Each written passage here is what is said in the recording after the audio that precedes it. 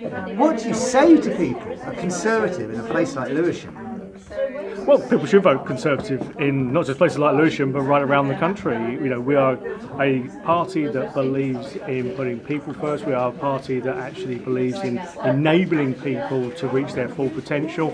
You know, we are a party that actually is strong on things like law and order. We are believers that we should assist people where we have a moral obligation to do so, who cannot help themselves. But what we want is self-responsibility as well, so people are taking responsibility for their own actions. They are basic Conservative principles that we've always felt in. That hasn't changed over the years. You know, we want to give people a low tax economy because we trust people to spend their money better than governments can do for themselves.